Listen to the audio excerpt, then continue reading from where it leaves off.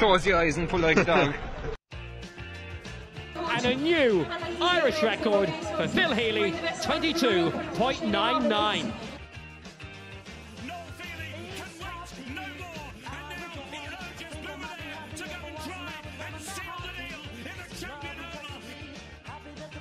Christy Cooney hands over the Sam Maguire Cup to Ger McCarthy, Cork All-Ireland champions for the 7th time ever.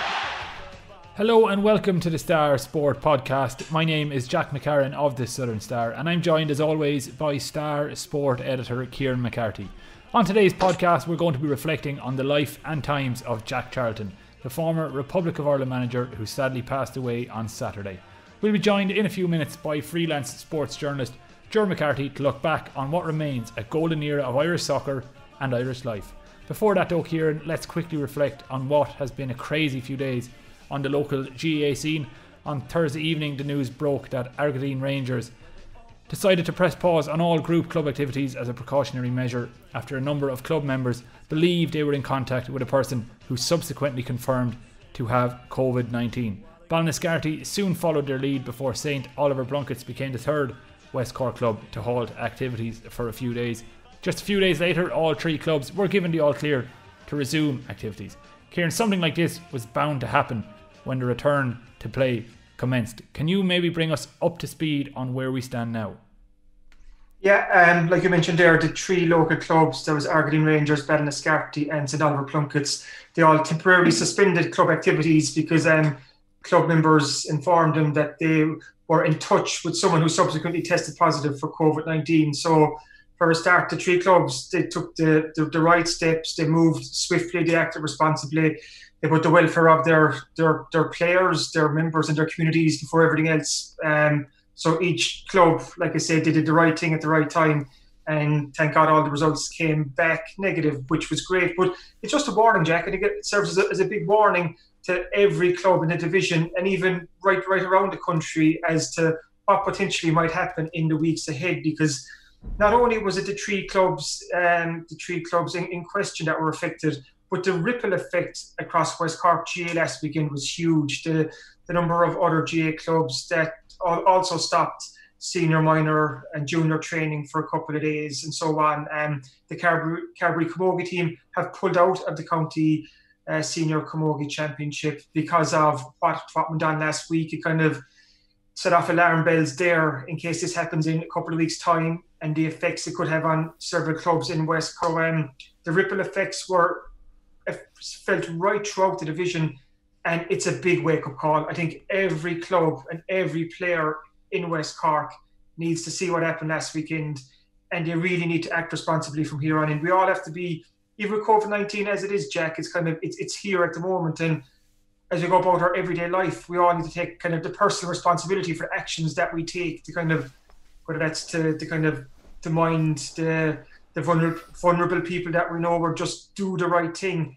And now more than ever, the GA community needs to do that as well, because it could have a big effect in the championship in a couple of weeks' time if a similar situation arises. Well, it's a point you raised last week, and I think you've raised it over the last number of weeks, and it's something you just touched on there. Do we have any clarity on what will happen if in the days leading up to a championship game, we'll say on a Wednesday before a Saturday game, a member of a club team reports to have tested positive or reports to have symptoms? Do we know what will happen? Will the entire club have to be withdrawn from the championship, or have any guidelines been yet set out for an incident such as that? We're still waiting on the protocol to come down from Croke Park, and I think they need to come at it ASAP, because what last weekend highlighted the situation in West Cork is it created such fear and panic in other clubs, because if this happens in 2 weeks' time, nobody knows what could happen. Like you said there, do the clubs have to pull out of the championship? Maybe they have to forfeit the game that they were meant to play that weekend.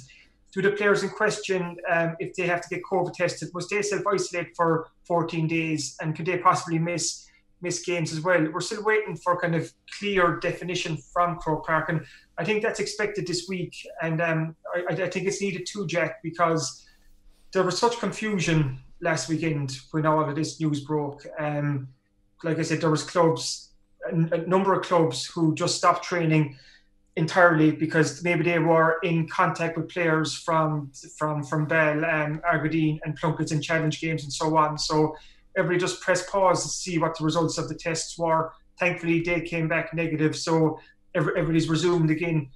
But just because the West Cork GA story or the COVID story has moved on from West Cork, the lessons have to be learned, and we need to be very careful in the weeks ahead and very responsible, because it could potentially jeopardise a club's championship season. Yeah, and I think an important point you make as well about being open and honest as well, because the three clubs that formed the three clubs you mentioned there, Ball, Argadine Rangers and Plunkett, they all acted swiftly. They announced quickly that they were going to halt activities until they could review the situation, and then within a couple of days everything was clear, they were back training. The last thing you want is for a club to know within the club that a player may or may not have tested positive or come into contact, and then batten down the hatches in the old GAA way. So I think it's important to just make that point, that because there is fear, there is panic, but there shouldn't necessarily be. This was always going to happen when GAA resumed, because you have big groups of young people mixing together, and I know the protocols are followed to a great degree, but there are going to be some breaches for better or worse. So it's just an inevitability that there are going to be some positive tests within GAA clubs. So the important thing is just to manage them correctly.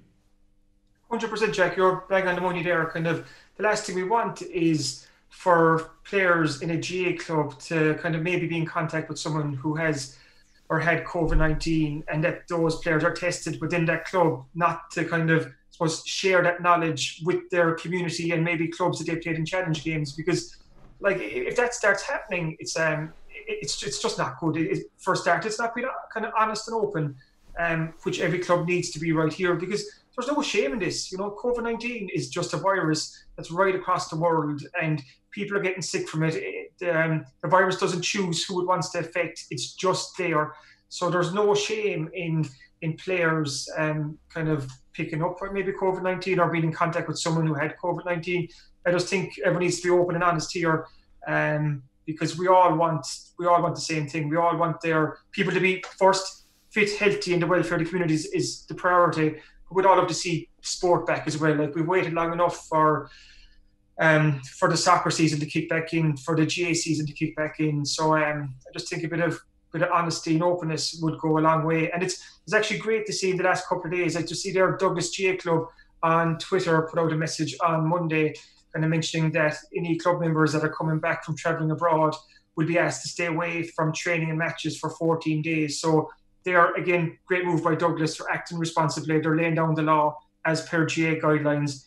If you go outside the guidelines, they're going to ask you to not train or not play for 14 days. So that's the right thing to do. We just have to put the welfare, health and safety of people above the result of a football or hurling match. Yeah, and as you mentioned, the last thing we want is for sport to be put on hold again. I was back playing for the first time in, or I suppose, 4 months last Wednesday night in a hurling challenge game, and just to be back out on the field, chatting with your teammates, even chatting with your opponents, it was brilliant. It was a great feeling. It's something that you forget how much you enjoy when there's a gap of 4 months. And I have to say, the protocols that were in place for our championship game down in Rossa Park, we were taking on Clonakilty, or Donovan Rossa Clonakilty, in a hurling game, and the protocols were all followed to a T. Everyone acted responsibly.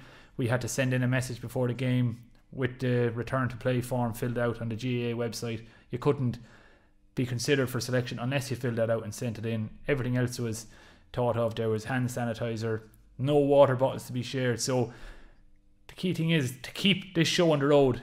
Just act responsibly, and we'll get the championship played, and we can have a scalp off a few lads along the way. But Kieran, let's leave that conversation there for now. As we said, it's great to have sport back, and coming up after the break, we're going to reflect on the life and times of Jack Charlton with Ger McCarthy. Thanks for listening to the Star Sport Podcast, #1 for sport in West Cork. Now we're going to switch our attention to the sad passing of former Republic of Ireland manager Jack Charlton. Joining us on the line to reflect on Jack's career is freelance sports journalist Ger McCarthy. There's been blanket coverage of Jack's death across both the Irish and British media since the news broke on Saturday, and it's almost as if we've entered a period of collective mourning for one of our best loved sporting figures. To kick us off, Ger, you might just give us your own personal reflections and memories of Jack, and particularly his time as Ireland manager. Oh God, Jack, that's a tough question. There's so many of them. I think I was fortunate enough to be a generation. I was 16 years old when when it was happening, and I was old enough to understand how crap the football was, and young enough to just try and fathom what was going on around me in Clonakilty. People hanging out of cars, people banging on the tops of cars, people coming out into the street, people drinking, everyone happy. Never before have I encountered people who I wouldn't assume have any interest in soccer back then. And I've always been big into my soccer. Knew the ins and outs of the Romanian back four, knew what was happening with the Italian team, knew all about this guy called Toto Schillaci who jumped onto the scene. It was just a lovely, lovely time. And you mentioned there that there's been blanket coverage in the media, and there has, and rightly so. And I think for people like yourself who didn't live through it, you can get a bit boring hearing old farts like myself and Kieran going on about it. And I was thinking about what I was going to say in the podcast to try and make you understand. And the truth is, it wasn't actually about the football. It wasn't actually about Jack Charlton at all. It was about a country whose economy was in the crap, for want of a better term, who didn't have an awful lot to shout about for a good decade, and who a generation actually had to emigrate, both to America and Australia, a lot of people that I know. And I was thinking about it, if I'd been born 10 years earlier, I might not have been around for Italian 90. I could have been in America, I could have been in Australia. There was no jobs. And when you emigrated in that time period, you emigrated. You couldn't come home because a lot of people were there illegally, both in places like London, places like Australia and America. So 1990, and Euro 88, and Italian 90 specifically, when Jack Charlton came along, was a reason to party, was a reason to be happy, was a reason to get excited, and let's be honest, was a reason to get drunk. And it was one big massive party, and the football was kind of important, you know. But when it was all over, it was the first time I can remember as a 16 to an 18-year-old, the country feeling good about itself. And the big thing that I remember most, and my final point on it from that period, up until then, Jack, the tricolour was associated with the IRA, and the tricolour was associated with the Troubles. And you never saw much of the tricolour. You saw it in GA matches when you stand to attention for Oran Naveen and a badly recorded tape recording. But people didn't generally bring out the tricolour, maybe for St. Patrick's Day. It was everywhere. It was everywhere from 88 to 1990, 94 and beyond. And people were proud to have it around their shoulders, and people were proud to be Irish and proud of the way the fans behaved. And we haven't even touched on the football, and I haven't even mentioned Jack Charlton in the last couple of minutes to you. But that's what he did. He did it. He got a team playing agricultural football. He figured out international teams, didn't like being put under pressure, pardon the pun. And we went on a roll for about a 10-year period. And prior to that, just to finish the point, it's worth noting, Ireland were very unfortunate not to qualify under Owen Hand and other managers for championships. They were done out of it. And I'm actually too young. I was a bit too young to remember all that. But being in the middle of it as a 16-year-old and watching what was going on around me was absolutely beautiful. It was so much fun, really so much fun. We'd never experienced anything like it before. I don't know if we'll experience anything like it again. You'll try and mimic it from now on, which we've done in subsequent kind of championships. But he was the catalyst for it. He was the catalyst for, as I think Vincent Hogan said brilliantly, and Malachy Clerkin alluded to it as well. It was all right to feel good about yourself as an Irish person, you know, and it was some crack. Absolutely.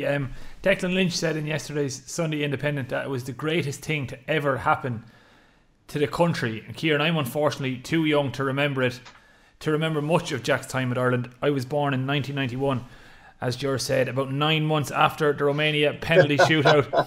But because of how big those moments are, I almost feel as though I did live through them. You're writing about Jack in this week's Southern Star. So what are your own memories of those Halison days? I'm going to say in this week's Star, Jack, I think that that Big Jack kind of provided the soundtrack to my childhood. I'm not as old as Ger, he's 8 years of me, but I was just turned 8 years of age at the start of Italian 90. And my memories before that, I don't have any memories to be quite honest, but I suppose sport has this knack of bookmarking your life. And I have very kind of clear and vivid memories of Italia 90, and especially that first game against England, and when Kevin Sheehy got the goal, and I just ran outside the garden down to the back garden, and we 6 apple trees. There was 2 rows of 3, and the back 3 apple trees were always safe. The apples were safe, but the amount of apples that fell off those front 3 trees is incredible, because it was just kicking the ball and pretending I was Kevin Sheehy, you know. And it's just those memories that spring to mind when I think of Jack Charlton, because he gave us so much joy. Like, I was an 8-year-old and I was probably falling in love with sport, and as an 8-year-old in Kerry, where GA is almost kind of second nature, it was always the soccer that I ventured towards. And I was starting to think, I suppose, over the weekend, kind of, I am more interested in soccer than I was in football growing up. And I think it was down to Italia 90, because my first proper introduction to sport was Jack Charlton's team, because at the time the Kerry footballers weren't going through a kind of a great patch. It was the great famine of the time.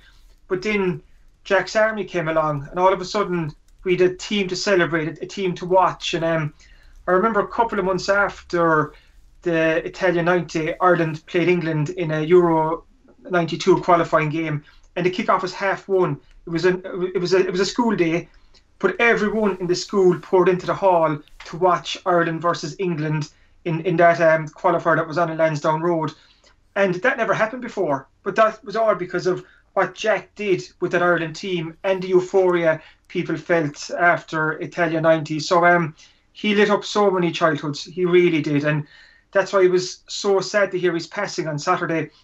And I just threw up a tweet with "Put Him Under Pressure," because that song, it takes me back to the early 90s. But even now, it still makes me smile. It's a brilliant song. And it captures what it was like back at that time, and even right through the 90s. It was incredible stuff. There was a great documentary shown again on RTE last night. It was by the director Ross Whitaker, called The Boys in Green, which I thought captured the time really well. I almost was emotional watching it, welling up, despite, as I said, not being alive for the height of it. But just to touch on something you said a few minutes ago, Ger, about the actual style of football, which I suppose is something worth talking about, because he was often criticised at the time within the Irish media, for, in particular by Eamon Dunphy, as most people will know, for the style of football that the Irish teams played at Euro 88 and the World Cup. But like, in hindsight, that argument seems totally out of kilter, because it was Ireland's first ever major tournament. They were hardly going to go out and play like Maradona's Argentina. So at the time, Ger, you said you were interested in soccer then. You were 16, so you would have been probably quite nerdy when it came to tactics, etc., as most 16-year-old soccer fans are. So when you look back on it now, were you kind of in the Eamon Dunphy camp, or could you see the pragmatism of Jack? And also, in hindsight, that pragmatism obviously seems like it was the right move for the time. That's a very good question. I remember distinctly defending Dunphy on a couple of occasions, getting into quite a bit of trouble for it and saying, you're just trying to be like him. I guess what it boils down to is, okay, Jack Charlton, for people who don't know, prior to becoming a manager, was a really, really good television pundit. He was very, very good on ITV in his day, and he was very honest, and he knew his stuff. John Giles actually said it in Off the Ball, I think it was yesterday or last night. People don't give him enough credit for being as smart as he is. And I always remember a quote from Johan Cruyff, the great Dutch player, who, when he was asked about playing Jack Charlton, he started laughing. He said, "Don't make me laugh about Jack Charlton. People go on about him not knowing how to play football. I know exactly what he's thinking about when he goes fishing. He's working teams out, and he knows how to win." When Jack was a pundit for ITV, he went to the Mexico World Cup in 1986, and he said he took a big book, as he called it, with him, and wrote down he watched most of the teams, and what he garnered from it was they all play the same way. Flat back four, all might have one or two world-class players that they feed the ball through, and they come at you. He came up with the idea. I mean, the label "put him under pressure" is unfortunate, because he actually was, as Miguel Delaney wrote about in The Independent actually brilliantly yesterday, he said he was the first kind of manager at international level to come up with the pressing game that the likes of Guardiola and Klopp are now lauded for. Now, granted, it wasn't in the same, focus of picking out a player and 3 players running towards him. But Charlton quickly realised that if you got the ball in behind a flat back four and turned the opposition around, they'd have to change the way they played to deal with you.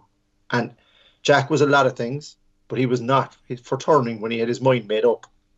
And the generation of Irish players, the big criticism of Jack was that's fine if that's the way you want to play, and if it's effective, and if it gets us to Euro 88, and if it, like it did, and if it got us to Italia 90, that's all great. But there are days when you look at the team sheet, Paul McGrath, Mark Lawrenson, Ronnie Whelan, they'd walk into any international team at that time. We can play a bit of football too, and we did in Euro 88, as a matter of fact, but we didn't play enough of it. And it all came to a head, I guess, in the Egyptian game in Italia 90. It was one of the worst 90 minutes of my life. Now, that World Cup, in terms of quality, was dreadful, Italia 90. It actually led to the changing of the rules of the back pass, which came in after, I think it was Euro 92, it finally came in, where they stopped the back pass, where you could be under pressure on your halfway line and lamp it back to the keeper. And the goals per game average was very low for that particular World Cup in 1990. And I was watching this, I wanted to be entertained. I wanted to get excited. And you're kind of drawn along by the Irish games, which is fine. But a lot of the other games, it was 1-0, it was 2-1, it was, 2-1 like that. It was very Italian, actually, for where it was.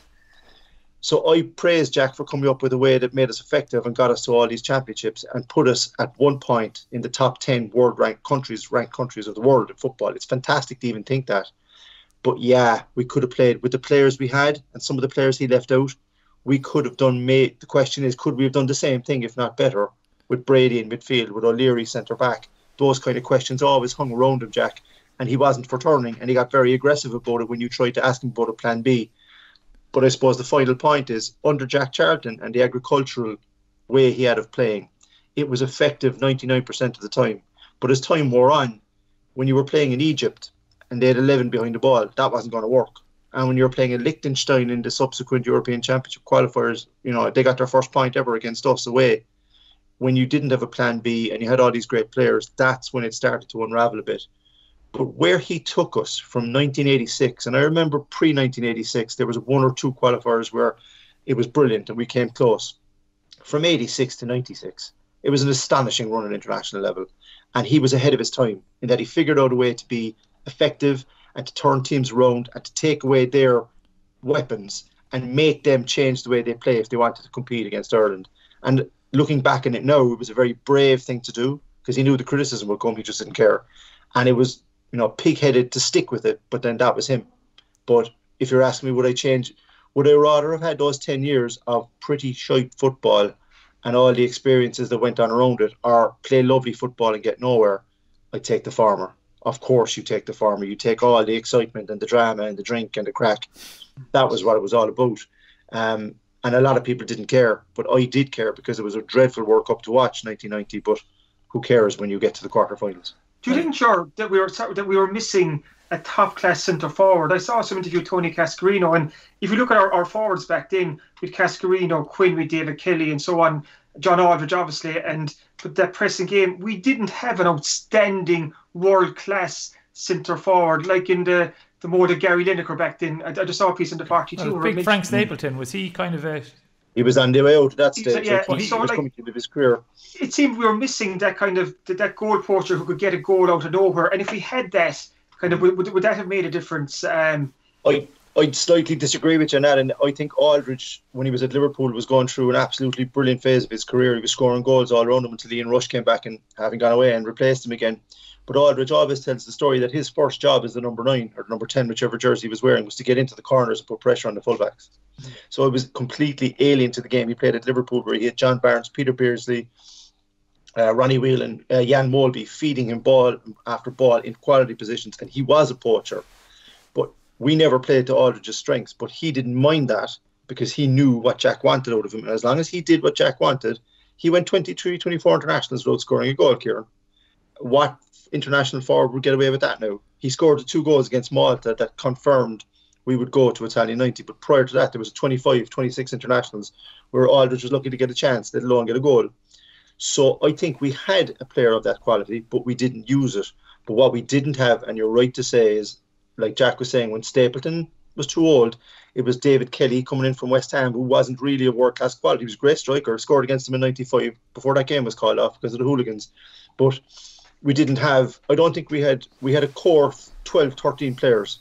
But after that, we didn't have enough experience, and it takes time to cycle those players in. And it didn't really happen between the late mid-90s as it had happened when he took over first. But had we played a more progressive way, I think we'd have gotten a lot more out of even Niall Quinn playing up front alongside Aldridge. and playing 4-4-2 the way they were used to it for their clubs, we might have gotten more goals.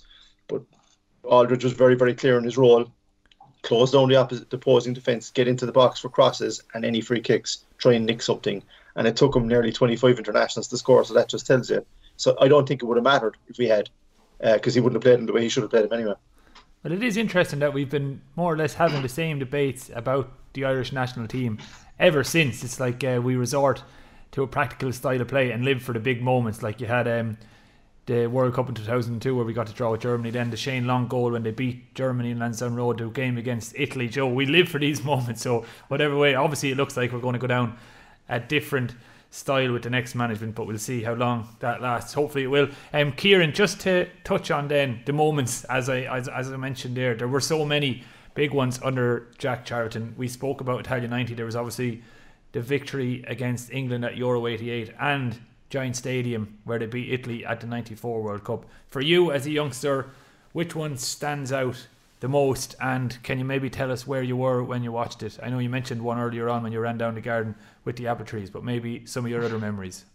I actually think it's Pecky Bonner's save against Tamafti in the last 16 in Genoa. That is, I remember getting the poster after, and the poster was on the wall for I don't know how long after, and that was an amazing moment. That's one of those kind of picture perfect moments of Irish sport that we'll always go back to, and 50 years time it'll still be one of our standout moments, because like I'm going to get this right, the nation held its breath, or this quote George Hamilton's, like that's just a piece of folklore. And again, it was in the sitting room at home, and whether it's nostalgia or not, when I'm looking back on the summers of the 90s and even that summer of 1990, it was a summer. I remember it was hot, it was warm, the sun was shining. I don't know, again, is that just the rose tinted glasses that we look back on now? But the 90s, just there seemed a far warmer kind of decade than now. It was far more simplistic. It was far more fun kind of as well, the way I see it. And part of that was the memories that sport was giving us, like that Bonner save from Daniel Tamafti, because that was incredible. Absolutely incredible. Just watching in the sitting room at home with the family. And I think that's what Jack Charlton's Ireland did as well. It just brought us all together, because whether you were a GA person, whether you were any interest in soccer whatsoever, everybody watched Ireland in that World Cup. And the more we went on, the momentum built, and the nation did kind of come to a stop for those games. But even after, I have a couple of memories from the Italy game, and Paul McGrath had a header in the game against Italy. If my memory serves me correct, like I was only 8 at the time, so forgive me if I'm wrong, but I think McGrath had a great game that night in defence, but I think he had a chance in the second half, Jordan, to take from a header. He did, yeah. Himself and Quinn, they had two really good chances, yeah. That wasn't too far away, and that just sticks in my head as well. But it's these little moments that probably could have been moments when you think of that quarter-final against Italy. We could have snatched something in that game, but for me it was Bonner save from Tamafti. I think that, for me, that just sums up Charlton's era. It was just a special moment. Well, that's something that is often said about that team, and Ger, you touched on it a bit earlier, where if we had decided to go a more progressive route, we could have won the World Cup. Who knows? I didn't say that. No, but think back to Joe, in terms of you said there was more in that team possibly, and then I obviously exaggerate by saying they could have won the World Cup. I'm almost happy they didn't, because I would have hated to have missed out on Ireland winning the World Cup. But Ger, then, just in terms of your standout memory from Jack's tenure with Ireland, which one would you go along with? Kieran, the Pecky Bonner save, or as you mentioned, you were probably a good age to be watching Euro 88 as well, so that must have been a big one as well, considering it was the first big moment. I mean, 88, to be fair, in the European Championships, and I keep alluding back to it, that was very strange. Everybody kind of stopped in their tracks because we'd never qualified before. There was an expectation level in 1990 that we could have a go and might actually do something. And the English game that started it all off was horrific. Nothing really important. The Egyptian game should never be put on television again. And an often forgotten memory of the Dutch game, which was our third group game, is that when it got to 1-1 and England were beating Egypt in the corresponding fixture of the final group game, if everything stayed the way it was, both Ireland and the Dutch were guaranteed to go through.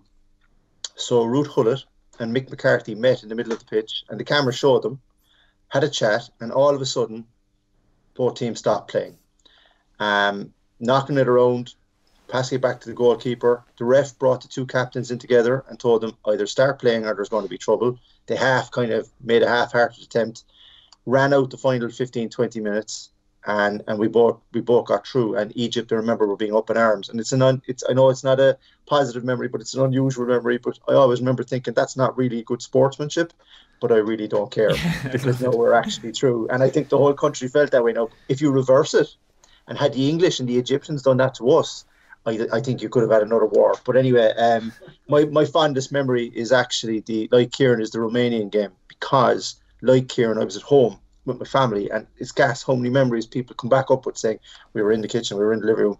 I don't really remember who was there. I just know I was at home, and when Bonner made the save, I was still having palpitations from Tony Cascarino's miss kick, because that penalty, he actually kicked the ground first. I remember him reading about in his autobiography, and I was thinking, God, this might not be our day. And the one thing I always remember is Dave O'Leary go up to take the penalty, and Roddy Doyle wrote in the van about the character in the van in the actual book, saying O'Leary scored, and I turned around and all I could see were people jumping around. He was describing the scene in a Dublin pub in a big giant screen. People were jumping, but I wasn't sure were they happy or angry. And I looked on the screen, and there was all these green jerseys running onto the pitch, and I didn't know if they were running on to kick the crap out of O'Leary for missing or congratulate him for scoring. But there was so much history with O'Leary and Charlton and Ireland and the whole lot. It was a lovely moment for him. And I'm no Arsenal supporter, but it was just a nice moment for O'Leary. And that really probably was the highlight, because I didn't expect us to beat Italy. We played brilliantly against them, as Kieran said there. We really could have. We played absolutely brilliantly against them. But that Romanian game, the penalties, the excitement, the drama, Hadji, Genoa being turned into an Irish home game, that does stick out. But I've never forgotten that Dutch 20 minutes that nobody likes to talk about. That's still there as well. Yeah, that's a great one. I would have loved to have been watching that, and for the same reason, what's great when Ireland are doing it, but yeah, imagine England and Egypt, we'd still be talking about it now. Yes. Keir, now just final word before we wrap up this chat. I wanted to just get I seen you mentioning on Twitter about Big Jack's connection to West Cork, and as they say, every story is local, so we'll have to elbow in a West Cork link here. So tell us about that link. It's just after, obviously, when Jack Charlton passed away Saturday, I just went on the archives just to see Jack Charlton Southern Star, and it turns out that he was a familiar visitor down this neck of the woods, and that's no surprise to anyone. I think he could have reached into every corner of the country, and there was an angling competition for disabled fishermen that he used to disabled anglers, that he used to run in Bantry, and he was a patron of that, and he used to come down, and he was a really popular figure when he was down in West Cork, and he was at the Bandon Festival in 1991, and there was other visits too. So he was just whenever Jack Charlton went anywhere, and we've learned this over the years, he was such a big draw. We've heard stories about Ray Houghton and Dave O'Leary and Jack Charlton are walking down the street together, and they're stopped 100 times, and everybody stops to talk to Jack Charlton, not the two boys either side. It's just, he was such a kind of charismatic figure, and he did so much for Irish sport. He's more Irish, I suppose. He's more loved than a lot of Irish people are. You know, he's our favourite Englishman. He came over here and he transformed Irish soccer, and the fact that he's known by his first name, Jack, 30 years on, it tells you all we need to know about him. But yeah, he was down in West Cork. He was a popular figure down here, but that's a story that's kind of told all over the country too, Jack. Absolutely. Well, thanks. And actually, before you push on, you just said there that you were born 9 months after the Romania game, and I've just noticed your name is Jack. So I wonder, was that in homage to the great Jack Charlton? That's something you might have to ask Mr. and Mrs. McCarron in your next phone call home. But there's a possible story there, Jack. I will. Well, funny enough, that only dawned on me today as well, because my parents would tell the story that I was a child of the Italian 90, but never did I put two and two together with the name Jack until this morning when I knew we were going to have this conversation. So I'll have to confirm that ahead of next week's podcast. But anyway, thanks a million to Ger for joining us. Some lovely memories there of the big man. Thanks for listening to the Star Sport Podcast, #1 for sport in West Cork.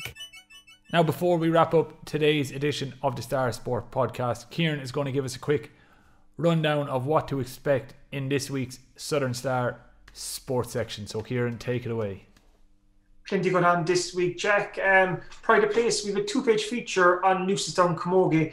In a couple of weeks' time, Newcestown will be playing their first ever senior Camogie championship game, and Ger McCarthy caught up with 3 players, Mary McSweeney, Maeve Lynch and Evelyn Crowley, just for a chat about Newcestown rise to the senior ranks. So some really good stuff in there, really enjoyable read.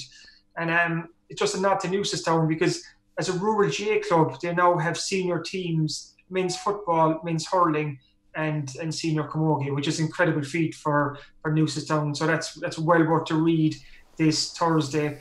Also, as well as that, the West Cork League is kicking back into action this weekend, and we've caught up with Mark Buckley, the Dunmanway Town striker, and Dawn, his footballer and hurler, just for a chat about how he's going to juggle, I suppose, all these sporting commitments over the next couple of weeks. So that's good stuff, and it's good to see the West Cork League coming back into action this weekend. Also, Dennis Hurley has an interesting piece with Ross Cashman. He's a Kilbrittain hurler, but he's also the club's COVID-19 officer. So Ross talks us through what's involved as a COVID-19 officer. So he's a pretty busy man at the moment. We obviously have coverage of, I suppose, the COVID fallout from West Cork last week. Just we have a couple of bits on that, so that's well worth checking in for. And also on Sunday week, Jack, the big Carbery Rangers and Castlehaven Premier Senior Football Championship game will be live on TV. It's going to be on TG4 on Sunday week, so we have a bit about that as well. So there's plenty going on in this week's Southern Star, including my own tribute to the great Jack Charlton. That's the last word column. So as usual, it's action-packed. We have 16 pages of the best in West Cork sport, and it's winging its way to all our readers on Thursday morning. Yeah, and if you can't make it to a shop in West Cork, just jump online and you can pick up the Southern Star digital edition for as little as €2 per week. Just go on to www.southernstar.ie/e-paper. And just to mention as well that there's a free 72-page magazine in this week's Southern Star. It's called Support West Cork, Shop Local, and it's absolutely packed full of information about businesses and tourism in West Cork as the region begins to reopen. So that's well worth picking up the Southern Star for this week as well. Thanks for listening to this week's Star Sport podcast. We'll be back at the same time next week. If you enjoy these shows, please make sure to rate, review and subscribe on iTunes, Spotify, YouTube, Google Podcasts, Acast, Stitcher, or wherever else you listen to the show.